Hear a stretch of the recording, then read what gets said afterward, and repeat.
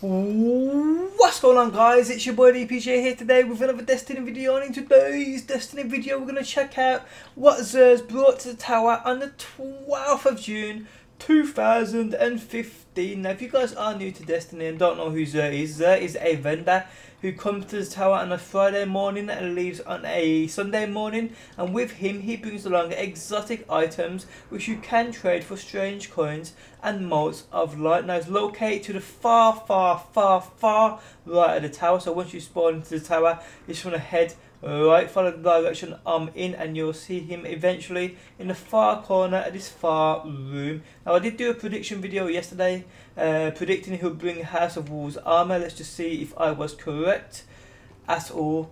No, I wasn't. What the hell? Okay, for the Titan he brings the Mark 44 standard size. These are exotic leg armors offering 135 strength, carry more ammo for heavy weapons, and increases the duration shoulder charge remains active. These will cost 13 strange coins.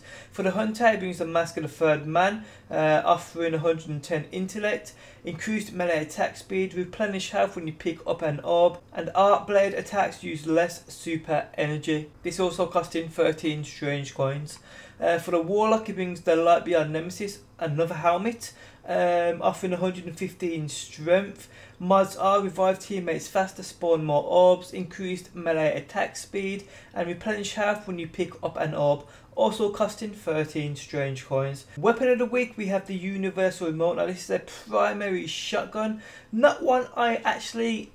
Okay, I use it sometimes if I want to use double shotguns in Crucible on them close quarters maps. Sometimes I use it, but there are a lot better legendary shotguns in the game than there are this Universal Remote. If you're a collector of exotics and you don't have this, it's definitely worth buying. But if you are strapped for strange coins, I probably wouldn't waste your strange coins on it. Exotic Shard costing 7 strange coins, used to upgrade your pre-existing weapons and armors. And we have an exotic chest engram costing 23 motes of light. You buy these, take it to the Cryptarch and hopefully get something you need. But guys, that is it. That is what Xur's brought on the 12th of June 2015. Nothing great in my opinion. Even the armors he has brought ain't got great base stats. But if there's anything here you guys need, let me know down below in that comment section. But for me, another shit week. Thanks for stopping by as always. Do drop a like, I do appreciate the support, and peace out till next time. Peace!